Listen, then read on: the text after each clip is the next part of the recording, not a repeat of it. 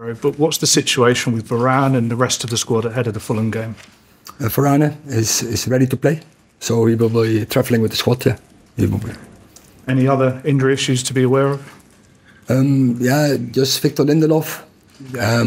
Some illness. We have to see if he's ready for tomorrow.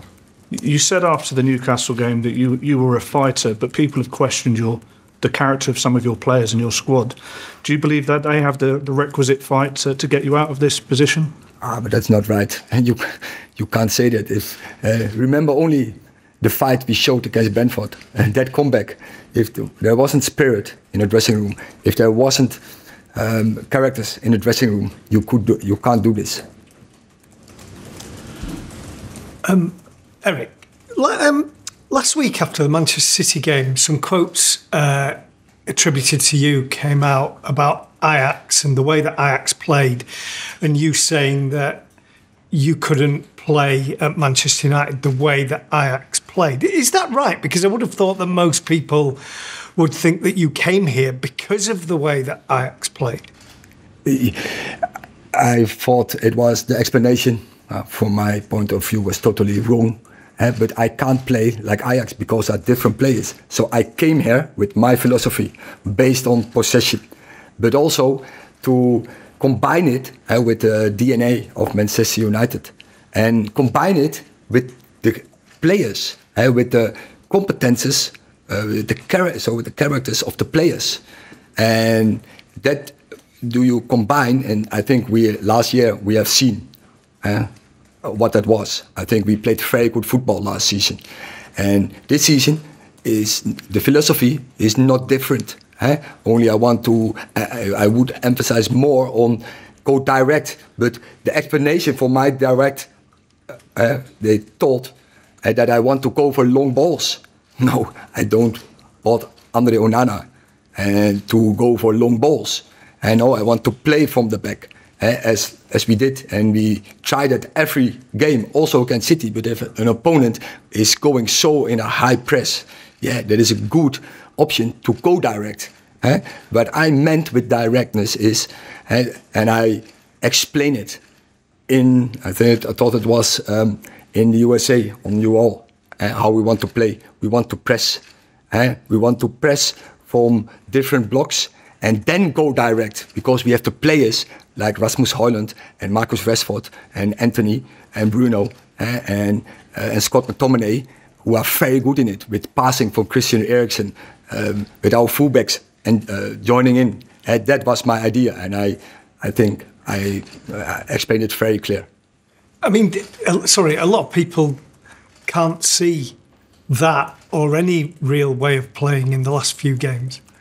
Oh, I don't want to say that. I think that it's too strong. I think the intention is clear, but definitely is the case that the execution isn't there. But that I think in the moment where we are in, with so many changes in every game, we can't line up the same lineup 2-3 games after each other. Every time we have to swap. And last season was the same with everyone one player. But now we miss often players in the back four. And every time we have to adjust. And that don't help in your routines. And now also the midfield, we have to adjust. Missing Casemiro, important player. But I never brought up this team. You know why? We have to win. And I don't want to find excuses if we're not winning. But we have to be now more pragmatic. But still, we have to win. And that is a demand, and I don't walk away from that. Erik, you've had 2 really bad home defeats. You've got to win tomorrow. Everybody feels that. What have you said to the players this week, and what sort of reaction have you had from them? They're positive, and that they want to put this right. And we know the standards here, and we have to match the standards every day. And we had 2 big setbacks, but we will fight back. And this dressing room is strong, this staff is strong, and this manager is strong to put this right. So Jim's announced today significant money for the stadium. Are you hopeful of significant money for players? Is that an avenue you'll be pursuing now? Now he's made his intentions clear about the stadium?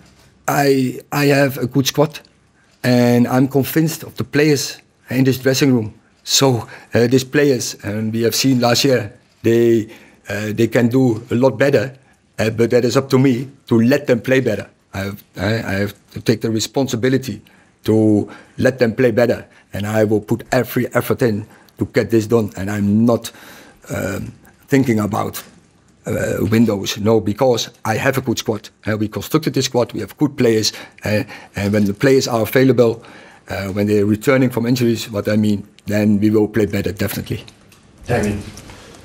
With so much scrutiny on Manchester United, Erik, is tomorrow a must-win? Is it the most important game perhaps you've faced in your time here? I never think in such scenarios. I think we have to win every game. And we do, as every game, we put every effort in, and we prepared very good, and I'm sure the players are ready for tomorrow to execute their plan. Erik, winning at Manchester United has to be in the DNA for all of the players, and I'm sure you feel the same yourself. How do you get back to that, and how do you get back to being hard to beat?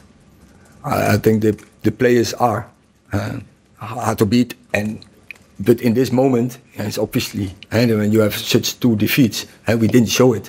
But I'm convinced on the long term, the players will be hard to beat, and they know how to do it.